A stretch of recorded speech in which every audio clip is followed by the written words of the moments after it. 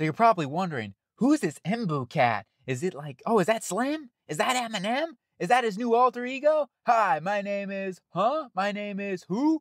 Who are we really talking about? Armand Membou, right tackle, Missouri. This guy's come on the scene strong this season. Had a really good year at the SEC, going to get some great competition. As we're going to break down his film and take a look at how good he has been, as you're seeing some pass protecting reps here, stonewalling some guys. And he's got, first thing that you're going to notice with this guy, really athletic. The way he moves is incredible.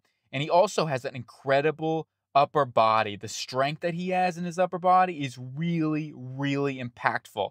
He can withstand some power from some of these stronger edge rushers in the SEC competition. And he's got the agility. Oh, look at the footwork right there. And as we get into the run game, you're going to notice that even more in his agility to be able to redirect in space, on the move, and catch defenders at the second level. And also, you see him right here, being able to, a little chip with Dylan Stewart, right? Really good prospect coming up in a couple of years. Going to probably be a first-round pick. Doing a great job against him. Here's one versus him one-on-one in the run game.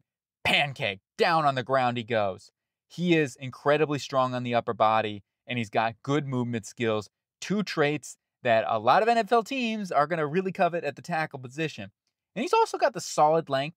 Now, I don't think he's going to be the longest guy. I'm going to guess he's probably in that 33, low 34-inch barrier, which for some teams might be on the shorter side. However, I think he's got long enough arms that are going to quantify for many teams to be able to withstand a tackle. The big question for me, and when we get into some of the negatives here, is the size. And that can show up. And another thing we point out here is redirecting in space and pass protection. Sometimes he gets a little heavy with that right lead on that right foot, and he struggles on that inside B gap, leaving it open and susceptible at times. That's something where it's a bit of a footwork thing, and maybe also he worries, going against some of the bigger, stronger guys, that can be a bit of a problem.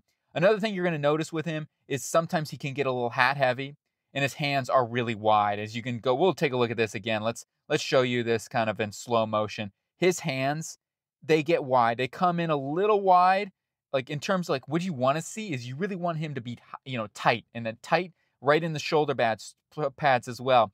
But he kind of gets his hands really more in a grappling position, in a huggy bear position, as I like to call it. And even though he throws him down, he gets some help from his guard. So it's not a lose of a rep here, but you're going to see this, especially in the NFL level, that's going to be more of an issue.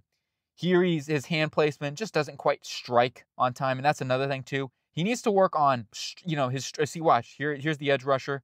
This is Cassius Howell, who's a good player from Texas A&M, and he's able to defeat Mbou's hands with a little cross chop right here. Look at that right arm, cross chop, bam. And Mbou's got to do a better job delivering a blow. That's really what I want to see with Membou get better on, is delivering a blow, being more consistent with his strike timing. And another thing you're going to see with his footwork, notice his feet. I mean, his feet are not great in a good positioning here. This is not a very strong position. This is a position where you're kind of all over the place. Your body's kind of contorting too. Now, he's got the flexibility to do that and to pull it off. But once again, that's going to be a bit of a problem, and especially when you get to the next level. And as we were talking about earlier, a little bit hat heavy. Look at the stance. Look at the footwork again. Gets a little hat heavy. He's way over his toes. Has the recovery balance to stay on his feet at least here. But that is a lost rep. So these are just things that he's going to have to really hone his skills on. And does he have versus these stronger defenders versus Nick Scordon? And Scordon's going to be a first-round pick. In my opinion, he could even be a top 10 pick. Who knows? With a good combine. But he's just kind of driving him back a little bit too much. I mean, this is not a terrible rep, but he kind of gets in that chest. He exposes him right down the center. He's going to be able to win this here with a little rip move to the outside. It's just a little too easy. Brady Cook gets the ball out. However, to me, those are some things that are going to be quantified a little bit more when you get to the next level, and it shows by a good edge rusher here, Nick Scordon. Going to some Alabama tape here in pass protection, you see him on the outside losing. Is this LT Overton? I don't think this is LT Overton, but Alabama's got a lot of good players on their defensive line, driving back Membou into the pocket here, and we see him once again, the wide hands kind of exposing the chest. He's just bull rushing him right down the center, right back into the quarterback's lap, even hits his arm. So is he going to be phenomenal right now versus these big offensive linemen? No. And I think he can certainly improve in that department. He needs to clean up the hand technique. He needs to clean up the footwork. Those are two big areas that he needs to really hone his skills on. When he hits it right, man, it's really a thing of beauty because with that athleticism, he does a great job. Let's get in some negative run plays here. This wasn't something that I overly saw of him too bad. He does lose an inside rep here. Rewinding this here to the back end, and this is a little right lead, zone block. And what goes wrong here? Well, you see that score and chop right there and him getting a tackle for loss. And this just comes back to he's in a good positioning right here to turn Nick Gordon. But now you need to show that pop. You need to show that punch. And that's the big thing from Membou that I want to see him improve upon with that hand strike, being more consistent and sealing this edge, right? Scorton does a really good job working those hands and being able to chop and make a disruptive play and get a tackle for loss. And that's the reason why he's a first-round prospect. However, with Membou, to be in that first-round range, I want to see him do a better job strike and blow and be able to, this sounds kind of funny, but anyway, you know what I'm saying, and secure that edge for the running back. On to this next one here, and you're just going to see him going against Shamar Stewart, another probably first-round prospect there, kind of getting beat. Just lack of power there again. Here's another one, just kind of misphases the block. He typically is pretty good with those sort of things. That was just a couple of times. Here he gets a little bit over his face and loses this one to this Alabama cat. Look at he's way over his toes here, trying to go in for the kill shot, and he ends up being the kill shot onto the ground there. He has lost, from the 4 games I watched, he lost balance about 2 times. So it's time to recap everything from Armand Membou, my report here. I'm not talking about a school report. I'm talking about a scouting report. And Armand Membou, I watched 4 games of him this season, the Texas A&M, the South Carolina, Alabama, and Boston College games. Really has made a significant stride because I did do a scouting report on him as well when we did the tackle breakdown in the off season. I had like a 5th, 6th round grade on him. I'll be real, I was lower on him. He has made big time improvements this year. And as a young player, the 3rd-year guy, somebody that can continue to improve, I would imagine if he came back to college too, he could cement himself as a first-round type of prospect. And he's certainly going to be in that category, I think, even for many teams with the upside that he has. And with that first step ability, the agility in space, as we talked about, the second level, he does a pretty dang good job connecting. And that's another area he's really improved upon is that second level blocking. That's something that wasn't this good as at least it was last season. So really is seeing big improvements there in the run blocking game with his angles and space. Also just having that feel with the running back, really critical with your driving, with your zone blocks, with your pull blocks, etc.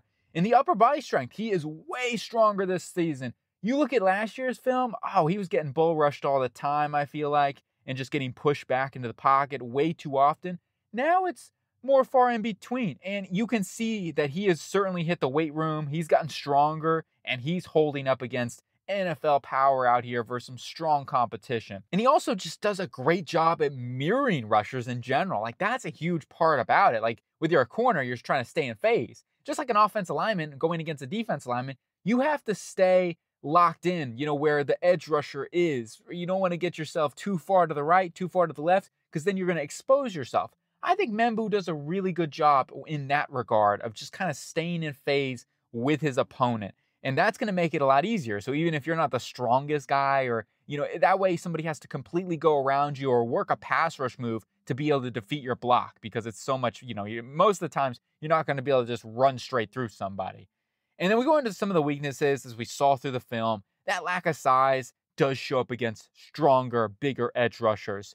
And that's where it's, like a Nick Gordon. He gave him some difficulty with some pressure. And the Alabama Cats gave him some difficulty with some bull rush. So that lack of size, only being 6'3", 314 pounds, or whatever he is right now, does show up on at times at film. He's not going to completely stalemate. He's not a J.C. Latham type of prospect or anything like that. But he does have good athleticism to make up for it. Hand placement, this is another one. I'd say him and the footwork, those are the 2 areas that I want to see him improve the most upon going into either next season if he comes back to college or going into the draft. The footwork was a little sloppy at times for me. You need to kind of get your feet set, be a little bit more wide with your base, when you're moving, right? Sometimes it gets a little narrow with his base too, and you're losing power, and we saw him get pushed back a couple of times with that funky footwork. And then with the hand placement, really wide hands. The hands kind of come in a little wide too, as I talked about earlier, the little Huggy Bear stuff. You gotta get more tight with your shoulder blades and then punch, right? And that's really what I want to see him improve upon extremely going into the next season, is kind of that element to his game.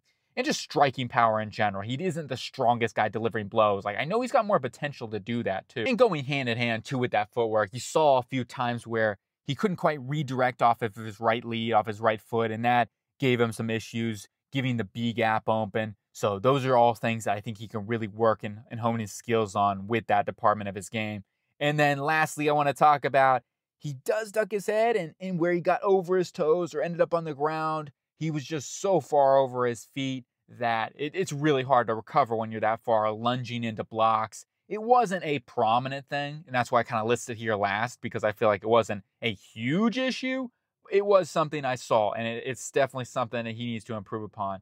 That is going to be my overall grade on him, is a 3rd round prospect, which I am okay if you're going to take this guy in the back end of the 2nd round, because the talent, this is a guy that could become a really plus starter in the NFL with the tools that he has. And you may say to yourself, put him inside the guard. He does have experience going back to the high school days at guard. That's actually where he played. And then he ended up getting and winning the right tackle job from Missouri. And that's where he's played thus since for college.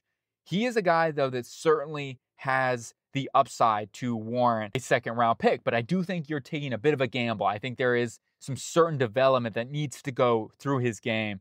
And that's why I list him as a round 3 guy. Anyway, let me know what you think. Agree or disagree about Armand Membou, a big-time riser so far in the draft process, and for good reason. I hope you guys have a cool day, though. My name's C-Sling. I'm doing my thing. I'll talk to you later. Let me know the players you want. I got Kyle Kennard probably coming up real soon. Abdul Carter I got to do. Trey Amos. So there's some prospects I got on the radar coming up very, very soon. Anyway, keep it cool.